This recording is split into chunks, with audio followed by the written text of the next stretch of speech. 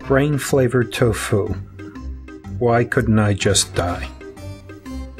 I have sunk so low. I was teaching Shakespeare. I was a respected professor. And now I'm the walking dead, both literally and in my career. How did I get here? Roger! What did I tell you about using the super glue on your teeth? Use the crust toothpaste. It's free! That's how I got here. I'd kill her if I thought she'd stay dead. Crust toothpaste. It prevents premature gum decay while cementing loose teeth. Now in natural and halitosis flavors. Breath as natural as the living, even when you're dead.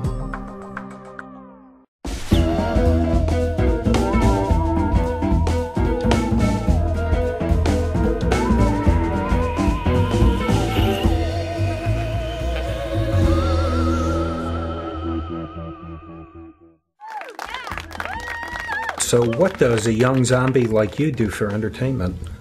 I do a lot of things actually. I make jewelry for one thing. I start my own line, and as you know, I model for ZQ magazine and AbraZombie.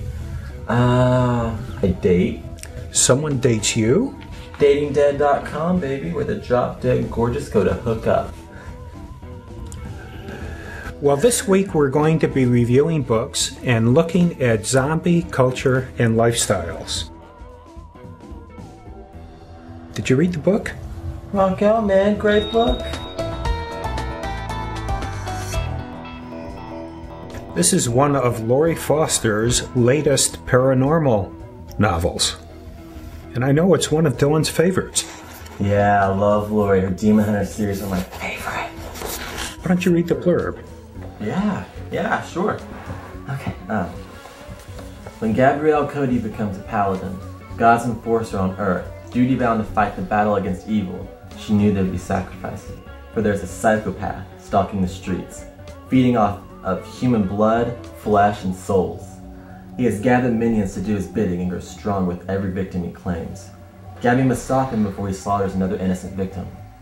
But her passion for Luther distracts her from the terrible connection she has with her Corey, and his own desire to devour Gabby.